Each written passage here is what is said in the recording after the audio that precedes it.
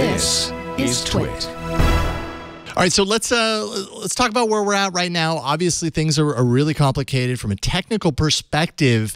Why is the internet so insecure on so many levels right now? And I realize that's a really broad question to ask because you go into so much detail in your book. What would you say to start us off?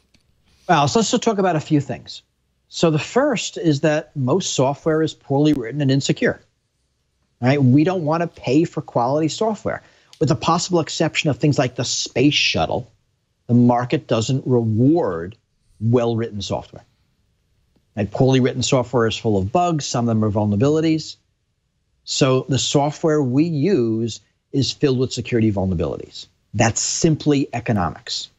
Right? For that to change, we're going to have to agree to pay much more for software than we do today. I'm not convinced the market will bear that. Second reason is that we never designed the internet with security in mind. Now, that seems absolutely crazy when I say it today, but if you go back to the late 70s and early 80s, there were two things true about the internet. One, it wasn't used for anything important ever.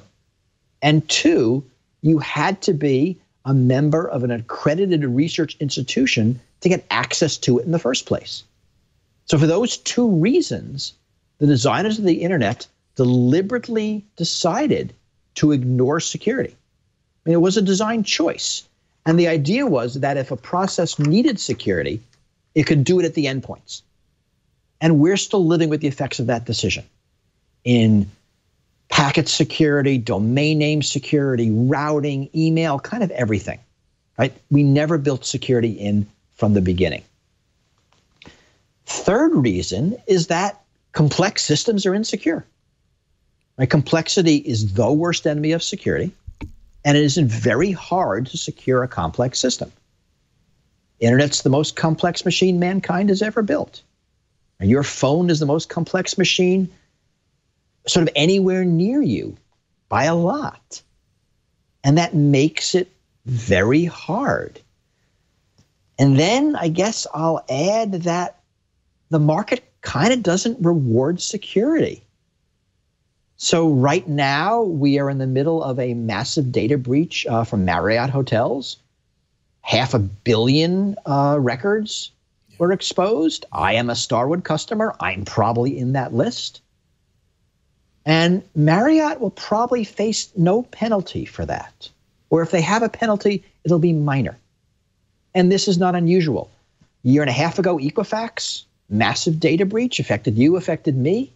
I testified before Congress over that. There were angry representatives on both sides of the aisle. Something must be done. Fast forward to today, nothing was done.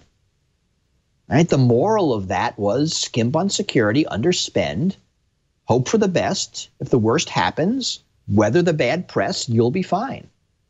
That's a lesson Facebook is learning today, and that's a lesson Marriott will learn.